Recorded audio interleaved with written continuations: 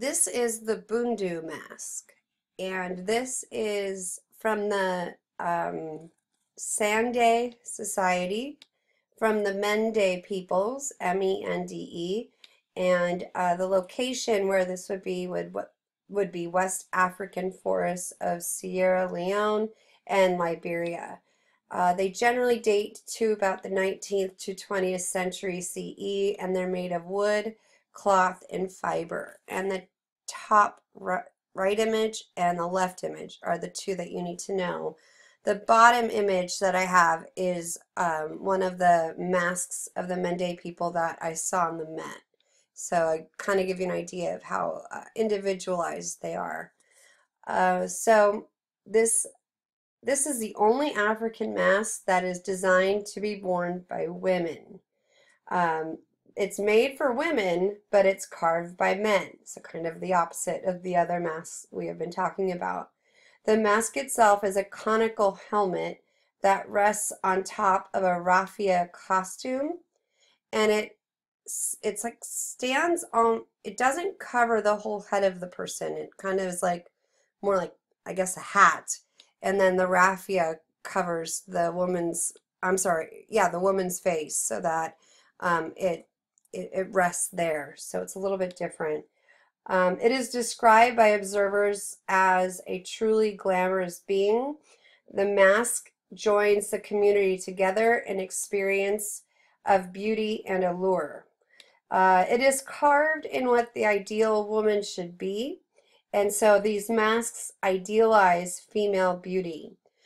There are some things that these individual masks have in common, and that includes generally a large forehead, small eyes, usually in the shape of just, very small, they're very small, almost slits, and that's so that they don't see too much.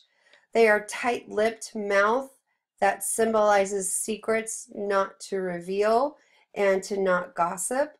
And then they also have a small mouth and ears so they don't hear gossip. The eyes are also downcast, and that also suggests that she's demure.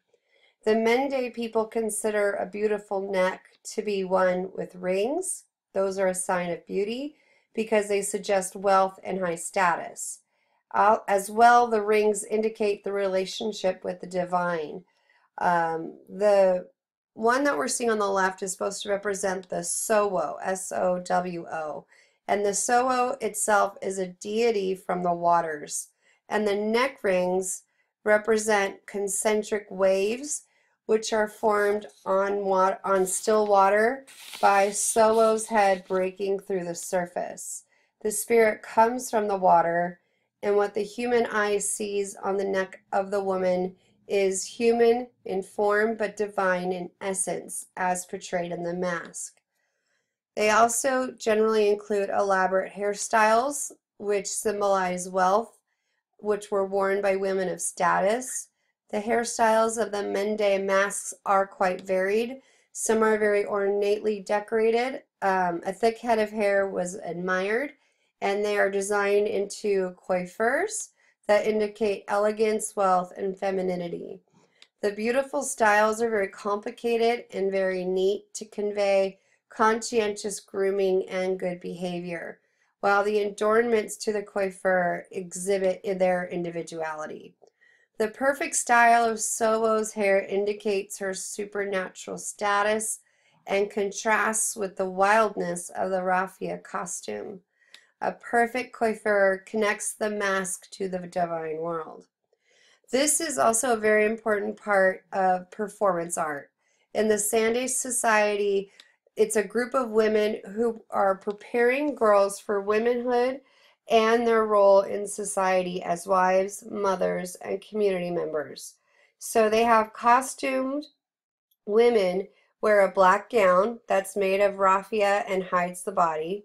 And at a girl's initiation, which is still practiced into the 20th century, a society member would appear in full costume as Sowo, the water spirit of the Sande Society, and walks with the grace and elegance expected of the Mende woman. The costume woman wears a black gown of raffia fibers that conceals her body, and the mask, as I said before, rests over her head. Um, Actually, I guess it does rest on her shoulders. I mistakenly said that wrong. This dark mask is supposed to exalt the far famed beauty of the Mende woman and represents the sculpted head of Sowo. After the ceremony of this performance art where the dance is done, girls are now considered women and are generally married off. So the mask rests on her head, coated with palm oil for a lustrous effect. The black color symbolizes water, coolness, and humanity. There are so many different types of these masks, so individuality is stressed. So you could see the difference even between the four in the picture on the top right versus the one on the left and the one on the bottom on the screen. The meanings of the masks are complex. Some have argued that that can be related to a chrysalis of a certain African butterfly, with the creases at the base of the mask representing the body segments, thus representing a young woman emerging into adulthood. Um, Another comparison continues that thought that just as a butterfly feeds on the toxic sap of the milkweed to make itself poisonous to predatory birds, so do the medicinal powers of the Sandy Society, which are believed to protect young women from danger. Their interpretation comes from the concentric waves that radiate outward as the initiate emerges from the river and takes her place as a member of the adult community. Okay, on the next slide, I have a video of what the dance looks like. So it is set to music and it shows all the different types of masks. So let me go ahead and start that.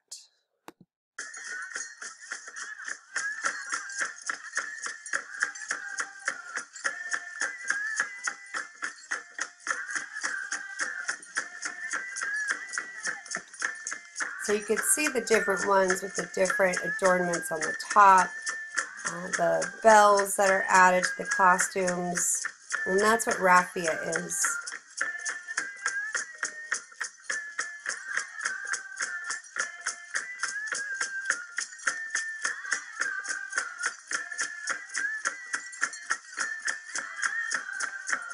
Notice that the dance, there's pretty much almost all women in the audience with a few young men watching as well. There's a man on the drums back there. But, I mean, women outnumber the men in this video.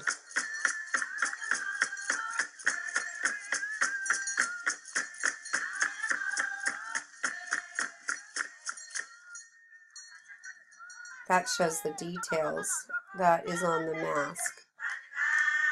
Notice the small mouth, notice the small ears.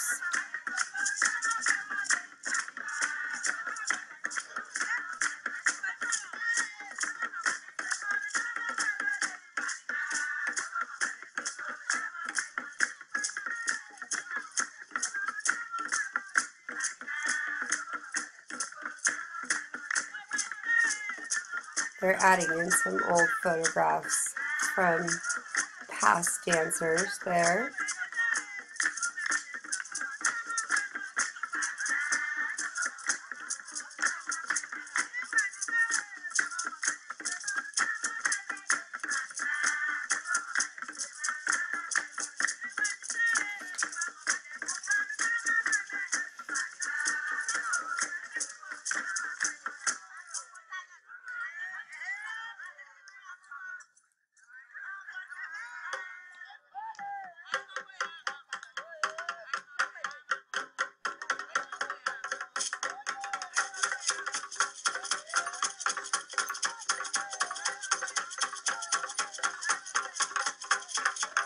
So you can see how this mask is really integral to the performance art.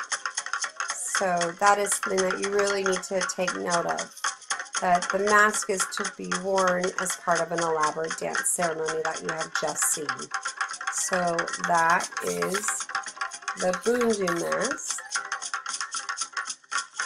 And I just think this video is really cool, so I wanted to show you.